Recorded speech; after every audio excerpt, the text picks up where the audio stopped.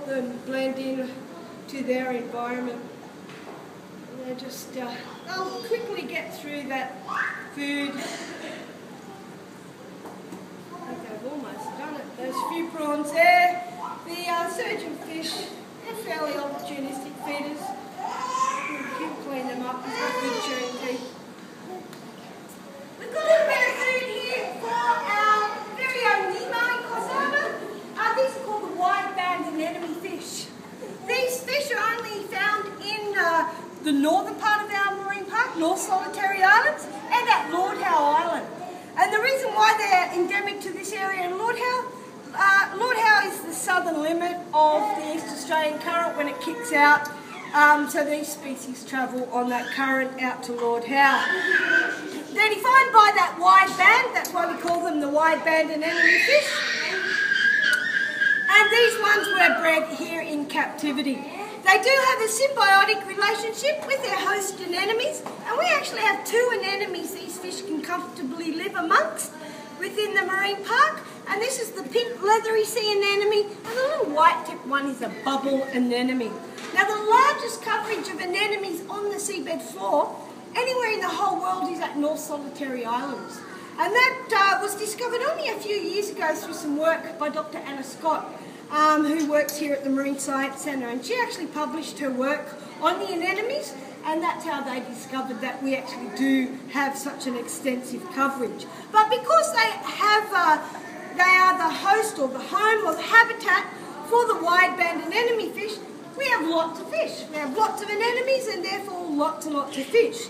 Now what they do, the anemones actually contain stinging cells. So they shoot almost like harpoons at a passing fish. Those tentacles are very sticky and they will push the fish into a mouth located right in the centre of the disc.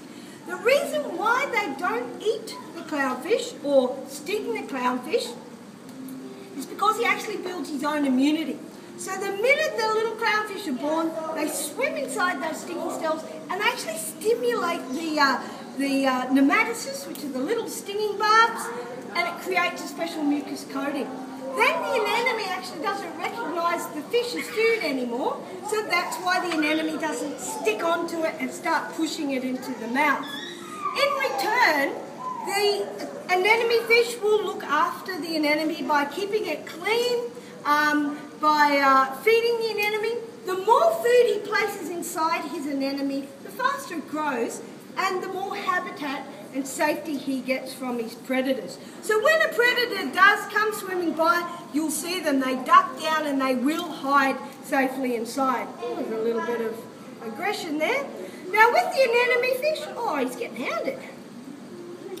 He's bullying.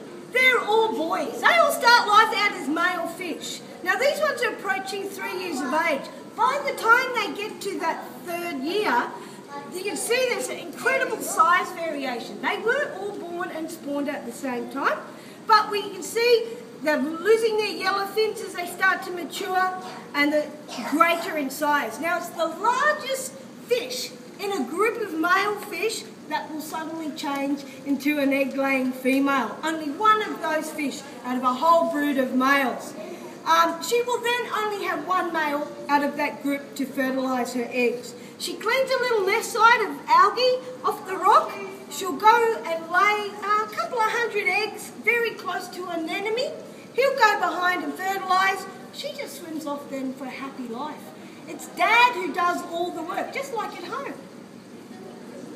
No, they're really agreeing today.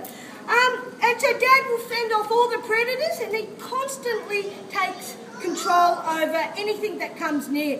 He will aerate them with his little fins and he actually even mouths every individual egg to check the growth rate of his new family. After about 10 days, they start off as bright orange eggs and end up pretty silver by the time they're ready to hatch. But they are born with the bands, and this is our first successful batch in 4 years of research to be able to provide them to the aquarium trade. Now that just takes the pressure off collecting them in the wild. They are a favourite marine fish to have in the aquarium trade, but also due to the popularity of the movie Finding Nemo. Every kid in the world wanted a clownfish. The unfortunate thing is they do depend on a host anemone for habitat, for survival.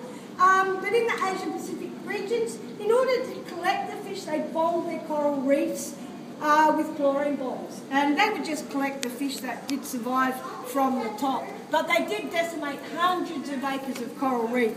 So now that we're successfully breeding, we are helping to reduce that taking of marine fish from the environment.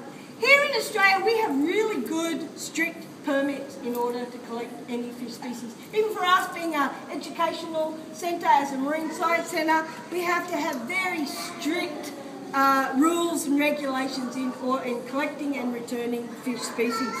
But it did take 4 years to get successful breeding. Now, I'll put some food in. Nah, they know. Who says fish don't remember? You will see they'll take food down and place it into their host anemone, and you will see the anemones actually grab themselves. We've got a little friend that's come out to get some food. Can you see what that is? It's a crab. It's a little hermit crab there with pretty good camouflage.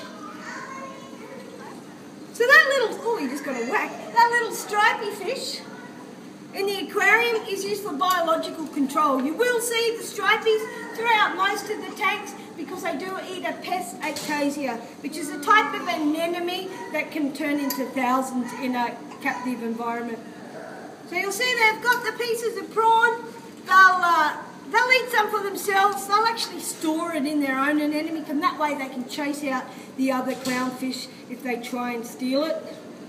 So they're very clever at collecting and harvesting.